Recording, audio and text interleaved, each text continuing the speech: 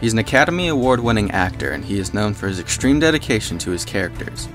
Christian Bale has made a name for himself by going through drastic measures in order to sell a performance. Tonight, I just had to kill a lot of people! Christian Charles Philip Bale was born on January 30th, 1974 in Wales. He was first introduced to acting at a young age, starring in commercials and television roles. In 1987, at the age of 13, he was handpicked by Steven Spielberg to star in the movie Empire of the Sun. Go! B-51 Cadillac of the sky! His performance earned widespread critical praise, but he received negative attention from his schoolmates, and with the divorce of his parents, he considered completely giving up acting, although later in the years, he would keep on going to star in more movies. In 1992, he starred in the musical Newsies, based on the New York City newsboy strike of 1899. Nothing can break us, no one can make us. The following year, he played a jazz-loving German teen in Swing Kids, which is about a group of young kids in Nazi Germany who find joy and relief by listening to swing music. It wasn't until the year 2000 that Bale made history with his performance in American Psycho.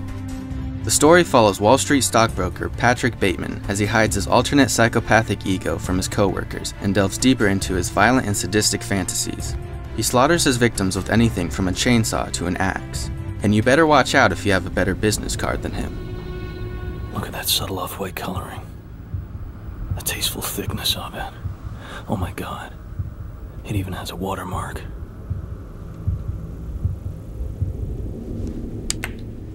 Bale's friends warned him about how the controversial project might ruin his career, but instead, his groundbreaking performance showed audiences his talent and range and made him the star he is today.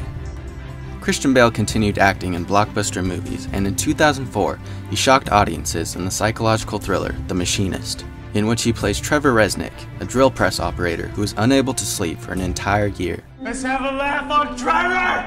Zeta! Whatever I was paying you, he's wasting his money! Bale lost over 60 pounds for the role. Hey, perfect fit. It took a special kind of commitment and sacrifice, considering he was on a diet of only 1 apple and 1 can of tuna per day. It feels great. It feels like a kind of a victory, because I did kind of just emaciate and destroy myself, and, you know, to the point where I kind of just watching me run is a joke. In 2005, he was picked by Christopher Nolan to revive the Batman franchise in Batman Begins. Where are you? Here. Bale rebuilt his body for the role by gaining 100 pounds in less than a year. In 2006, he re-teamed with Nolan for The Prestige, in which he plays a working-class magician involved in a jealous feud with Hugh Jackman. Never show anyone. They'll beg you and they'll flatter you for the secret, but as soon as you give it up, you'll be nothing to them. That same year, he played U.S. fighter pilot Dieter Dangler in the epic war drama Rescue Dawn, where he struggles to survive during the Vietnam War after his plane gets shot down. Bale was so committed to realism, he performed his own stunts and ate real maggots and worms. In 2007, Bale starred in the western 3:10 to Yuma. He plays a Civil War vet who is charged with escorting an outlaw to his prison transport. I'm tired of watching my boys go hungry. I'm tired of the way that they look at me. I'm tired of the way that you don't. In 2008, he again played the role of Batman in The Dark Knight. You wanted me. Here I am. Which made $1 billion at the box office.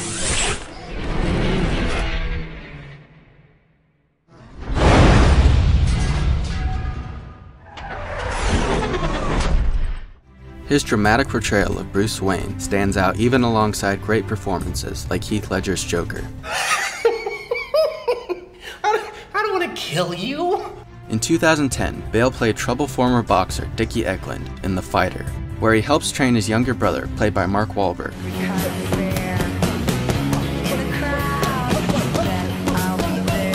He lost weight for the role and even studied Eklund's real-life mannerisms and accent. Who used to be the pride of Lowell, huh? Right here. Who's the pride of Lowell now? Right there. That's how it's meant to be, you know? All his hard work earned him an Oscar for Best Supporting Actor. What a room full of talented and inspirational people, and what the hell am I doing here in the midst of you? In 2012, he reprised the role of Batman in The Dark Knight Rises. In this third installment of the Dark Knight trilogy, we see Bruce Wayne face his most overpowering foe, Bane. But he ends up kicking his butt in the end.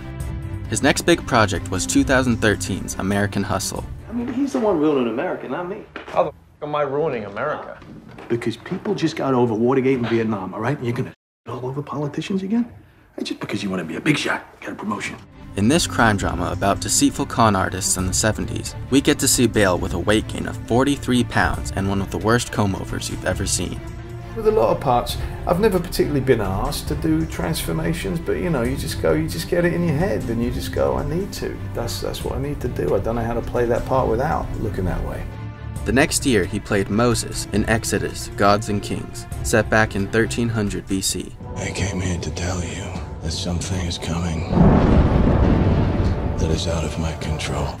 And in 2015, Bale played Wall Street guru Michael Burry in The Big Short, alongside an all-star cast.